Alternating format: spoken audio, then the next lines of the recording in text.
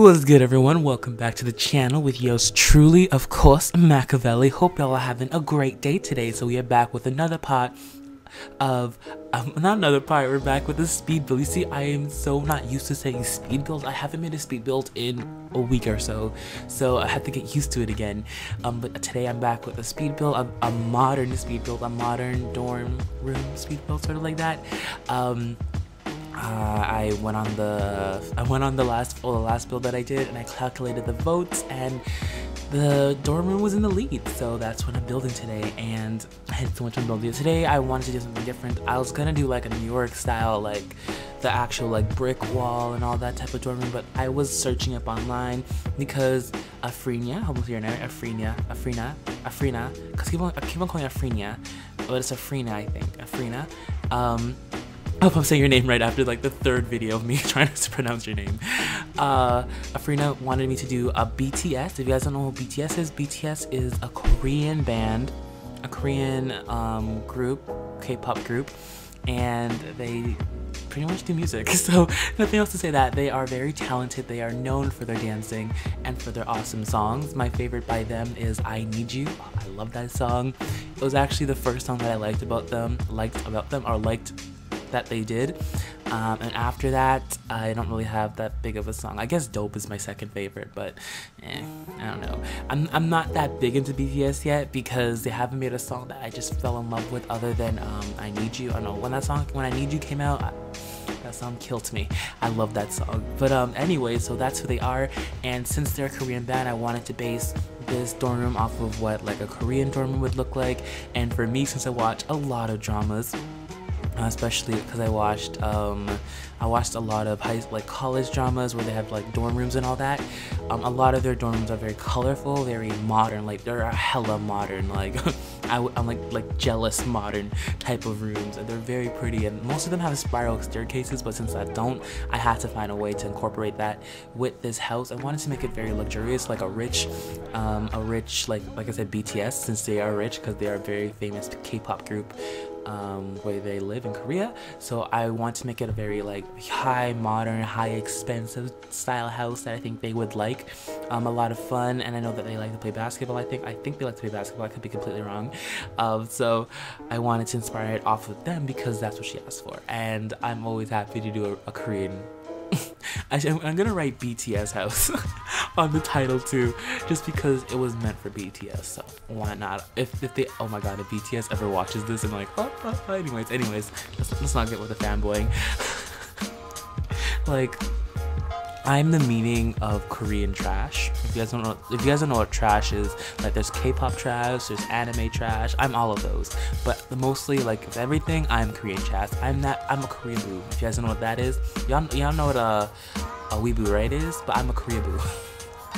But I'm not a hard Korea boo. I'm just an embarrassing Korea boo. Like, there's just one story where, oh god, I don't know why I did this. So anyways, at my school, there's a lot of foreign exchange students, and a good amount of them are from Korea, right? So in English class, because last year I was a huge K-pop fan. Last year, ooh, I was huge. I stopped listening to it after like first semester. I stopped listening to K-pop, but first year when I came into here, when I came to college, I was a huge K-pop fan.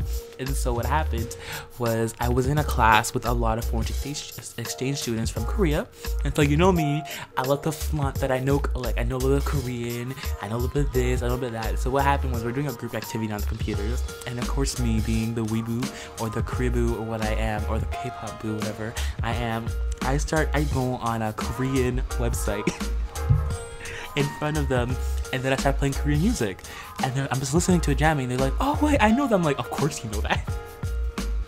Oh god, it's so cringeworthy. Oh god, this is so cringeworthy. So anyways, I decide to just start bopping to it, and they're like, oh, I know them, they're from Korea. I'm like, oh they're from Korea? I didn't notice. Well, I didn't say, I'm like, yeah, I know that, I love them. She's like, then she started naming off all the members. I'm like, oh, I can name them up too. Then I went to another K-pop group and started naming off their members. I went to EXO because EXO is my life. They still are, let's be honest. I haven't watched what's it called again?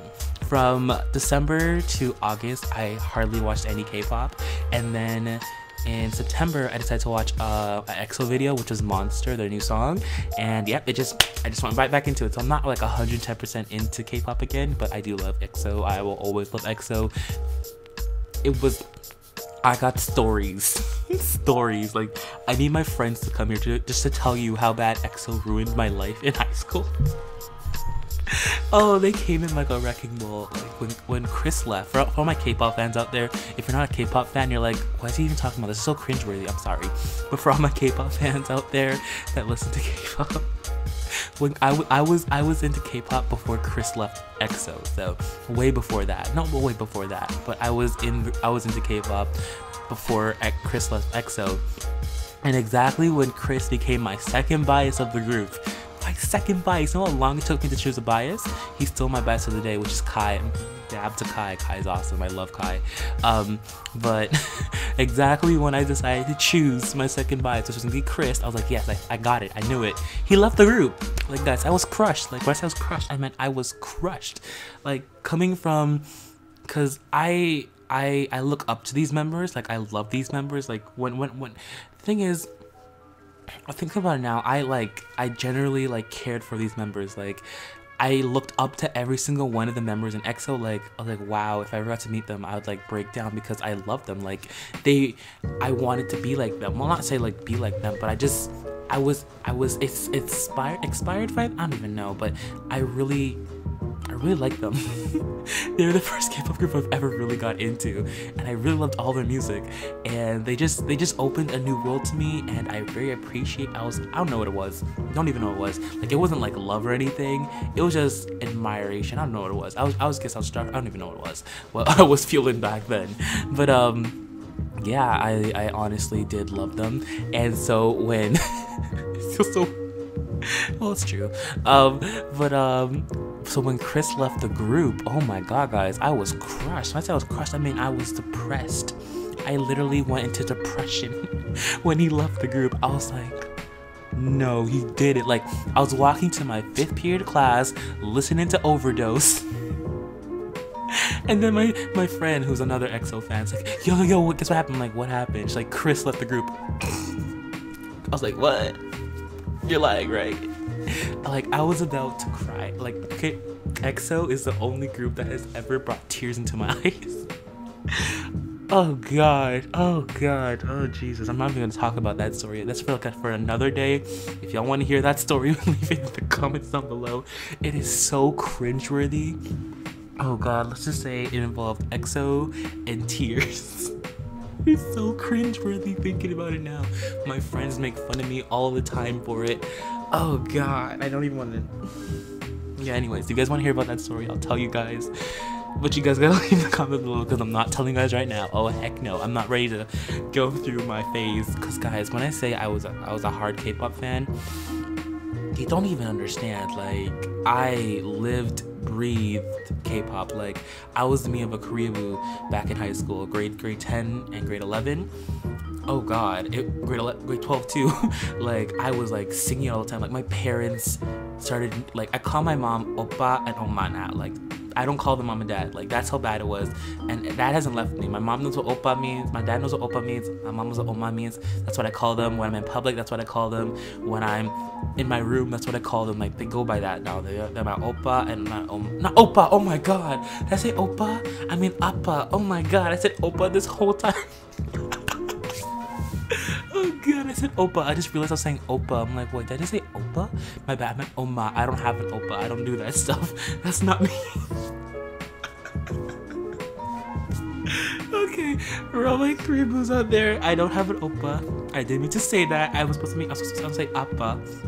Say appa and oma, not oppa and oma. Just realized what I was saying.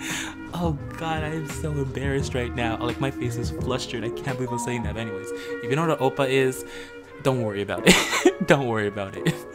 I don't have one of those. I never will. They're just not for me.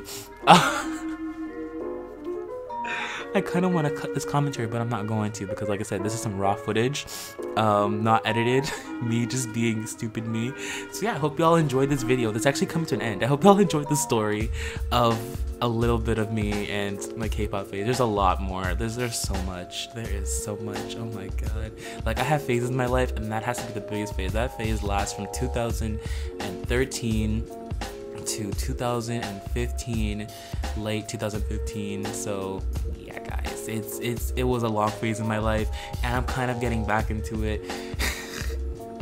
Anyways, I hope you all enjoyed the videos. Always leave a comment down below and tell me what you guys think about the house. Of course, I hope you guys enjoyed this part. I can't wait to see you guys in the next one. Talk to y'all later. Peace.